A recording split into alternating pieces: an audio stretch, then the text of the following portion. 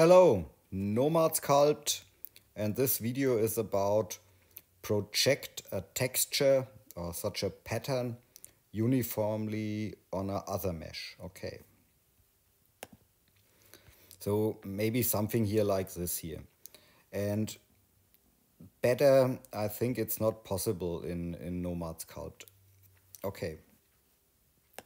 So I start from the beginning. And I delete here this, and I delete this, and so I clear the mask.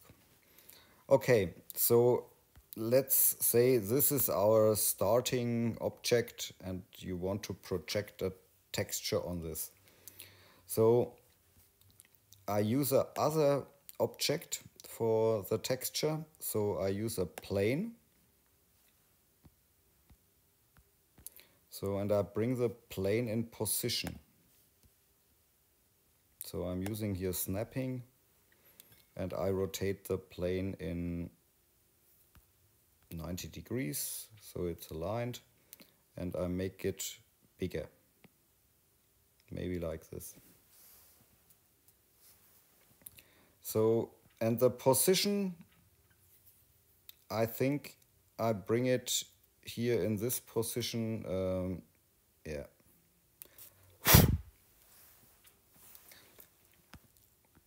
Okay, so we can validate the plane, and then I check the wireframe. We need much more topology.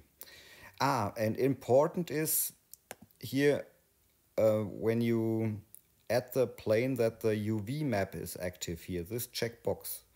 So you need a UV for this plane. Okay, then we increase the poly count. So I use linear subdivision, and maybe 270,000 vertices is okay.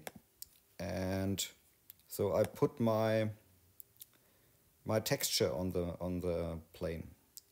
I use the opacity slot here, this one.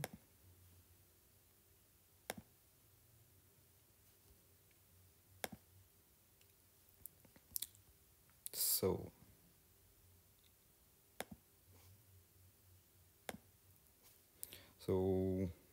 the question is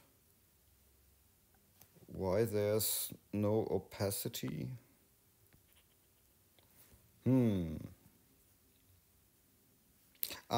Because we are in face group mode. Okay, so we have our texture. Now I change the scaling maybe to 2. Yeah, it's okay. So, and the next thing is here in the MISC menu. We use now the reproject option. Here reproject, and at the moment we reproject the vertices, so this checkbox. And make sure that the ray bias is 100% here, this setting, this checkbox. So now our plane is selected, I reproject, and I hope it worked. Yeah. So like this. So we reprojected everything, and you see here a few problems. So we have to fix it. So here in the operations menu, here's the smoothing. So use the smoothing and press reproject again. So now I think it's okay.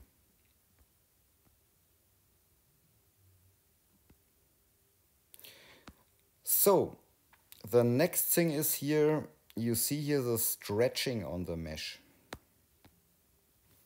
So this here, and you can use here the relax feature. So we have to relax it. What's happening?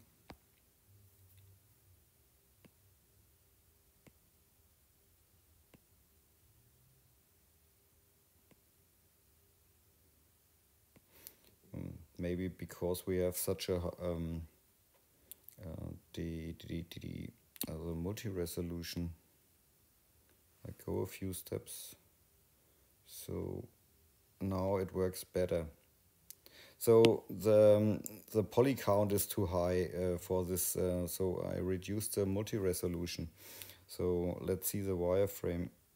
So here like this. So you can relax it more and more. And you see this, the stretching of the texture.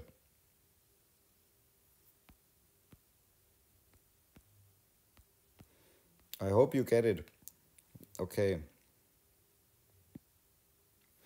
So now the next thing is here we have to change our object, and then we have to use here again the reproject thing, and now we change the setting to opacity to mask.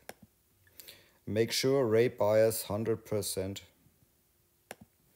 So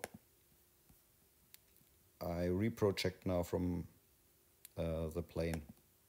So this is here our mask now. So at the moment we don't need the plane anymore. So, and here in the mask menu, so we can invert also the mask so that we get the grid. It's up to the texture. And now, yeah, it's extracted, so the height is set, and I use smoothness, sharp border, and I extract the whole thing. So we can clear the mask, and I turn outline off. So now we get such a grid texture on the other mesh.